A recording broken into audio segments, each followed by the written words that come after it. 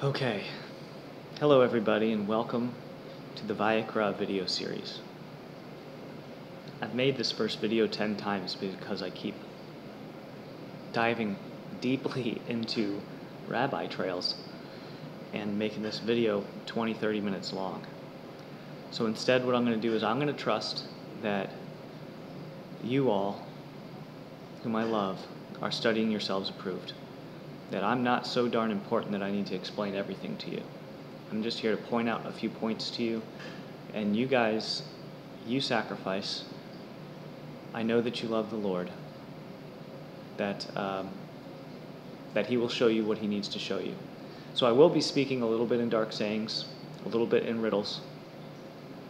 Just like Yeshua says, I speak in riddles and dark sayings, because it is the honor of God to conceal a matter. And it is the honor of kings to search out that matter. It's not my job to search it out for you. So here I am pointing these things out to you, and I hope that they buffer and make your studies that much more rich, that much more efficient, that much more pleasing to the Lord. We really get into Vayikra, the first 5, into the 6th chapter of Leviticus in the next video. In this video, it's kind of a prerequisite, more really of an author's note. You can go straight to video 2 and not really miss much. This video 1 is going over previous information that we've learned in previous series and videos that are foundational to some of the things that you will learn if you pray for the helper to be there to help you learn in the first 6 chapters of Vayikra. Why are those chapters important? All they are is just about sacrifice. It's just instructions on how the priests and the people administer sacrifice. Well, that's why it's important. Those things are a picture of what's going on in the heavenlies. Everybody in the world is sacrificing for something. All the time, people are making sacrifices. The world's not messed up because people are failing to sacrifice. The church is not messed up because it's failing to sacrifice. America is not messed up because it's failing to sacrifice. Israel's not messed up because it's failing to sacrifice.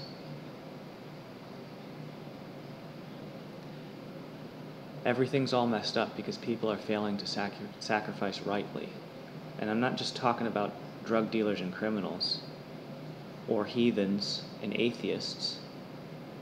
I'm talking about God's people, people who think that they have a heart for the Lord. They too are failing to sacrifice just rightly. That's why He sent the helper, because these things are very, very particular. Okay, so foundational information for these first chapters. In Ki Tisa, we learned how the new covenant, the Holy Spirit being poured out, and the law being written on the tablet of the heart, was playing out in Moses' life. We also learned about Yeshua's mission statement, more New Testament stuff being played out in the Exodus, right? He rescues and then He empowers. We see Him rescue the Israelites from Egypt. That's rescue and mercy. Rescue being akin to mercy, right? And then we see empowerment. Twofold mission statement from Yeshua, rescue plus empowerment. We see the empowerment play out as they're going over the Jordan. Empowerment, this hurts to hear, but I think a lie is less painful in the beginning and more painful in the end. This is going to be more painful in the beginning and much better in the end. Empowerment is akin to judgment. They walk hand in hand. God's judgment being poured out on a person. That's why He tells us that we are to be like clay in His hands, and that He's going to replace our stony hearts with a heart of flesh. How is it empowerment, them crossing the Jordan? Well, God defeated Egypt by His many miracles, and the Israelites didn't have to do much. But when they crossed the Jordan, God was right there with them, but they had swords and bows and arrows in their hands. And at that point, they were empowered, and they had the faith to fight war in a way that was pleasing to the Lord. And they did. And they won that nation, and it didn't take very long. Egypt was completely destroyed. Whoever was, the Amalekites and the giants, it was the Israelites.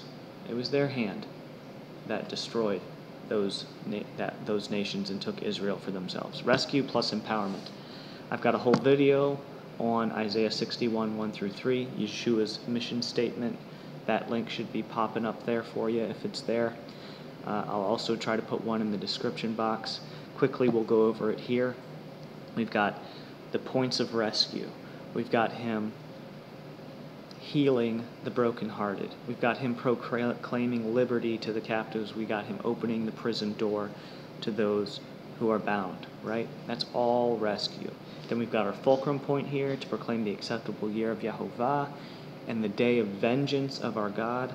A little clue here, a little bit more pain if you don't know this yet, just a heads up. This fulcrum point from being rescued to empowered, this fulcrum point is judgment. The day of vengeance of our God, that's him judging the whole world, a whole world that has not accepted his judgment, that have not come to the altar of their hearts and sacrificed their wicked treasures for the good treasures. Yeah. It's people who have not accepted his judgment, and you keep putting it off and putting it off and putting it off, and one day it's too late and it becomes vengeance. Judgment's purpose is to bring you to him, to change you, bring you to him. Vengeance's purpose is to drive you away from him. And most people don't like judgment because they think it's vengeance, because vengeance is the judgment that society puts on criminals. The Lord puts judgment on his beloved and vengeance on those who aren't to be in his presence. So we've got this fulcrum point, and what does it promise? What's beyond the finish line? What's our prize? Ashes, mourning, and the spirit of heaviness? No, that's what we already have. Those are the wicked treasures that are in our hearts. We need to come to the altar of our hearts. We need to sacrifice those things. And he promises we have to have faith. We have to trust that he's going to replace those things with beauty, with the oil of joy, and the garment of praise. Why? Why does he do all this? He does this so that they may be called trees of righteousness, the planting of Yahovah, that he may be glorified. So here we have this foundational idea of the New Testament, the New Covenant, being played out in certain Old Testament characters' lives. And we have the idea of Yeshua's mission statement being a perfect reflection of the Exodus. A great portion of the Torah reflects Yeshua. Yeshua is a perfect reflection of God. No man comes to the Father except through Yeshua, right? Right. Okay, so switching gears a little bit here, keeping those things in mind. Up to this point, we've studied Genesis in the Torah portion cycle. Genesis gives us the creation and the flood. Then it gives us Abraham, Isaac, and Jacob, with a focus on Abraham and a focus on Joseph. And then we have our Exodus. That focus on Joseph, is Joseph being a picture of Yeshua, is this fulcrum point that changes us from being in Egypt to being in Israel. We see the New Testament play out in Joseph's life, the New Covenant play out in Joseph's life too. We watch him be transformed into somebody who was not powerful enough to even take over the authority of his brothers, and he was sold into slavery. And then we have him coming to the point where he becomes the second in command of one of the most powerful nations of the earth. It's a picture of rescue and empowerment. And then it's through him and his seed and his work that the Israelites become slaves of Egypt. And that is the foundation for our Exodus story. Jacob's / Israel.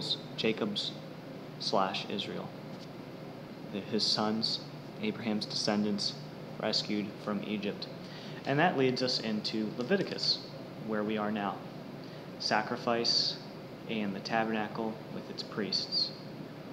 So thinking about that, we've got this whole book of Genesis, we've got this whole book of Exodus, and then not just a chapter, but an entire book dedicated to how God wants his people to play out sacrifice in this physical reality, to be a shadow for us to see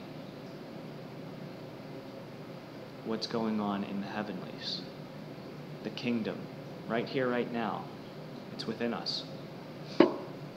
Numbers, I'm not quite sure about Numbers, to be honest with you. I haven't studied it enough to give you a synopsis of that. And then after that, we've got Deuteronomy to look forward to. Okay, so that's our beginning of Vayikra. That is our author's note.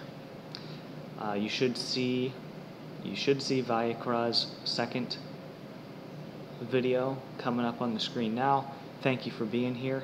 If it's not coming up on the screen, it either means that the world is coming to an end, YouTube's algorithms are messing up, or I just haven't made it yet. But you should definitely see a link of it in the description box if it's there. Thanks for being here.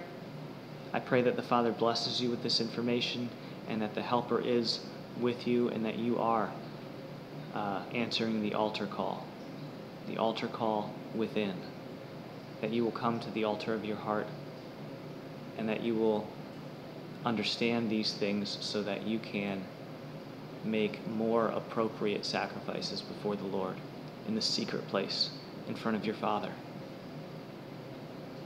that you may be called a tree of righteousness, that you may be called his son or daughter, his royal son or daughter, empowered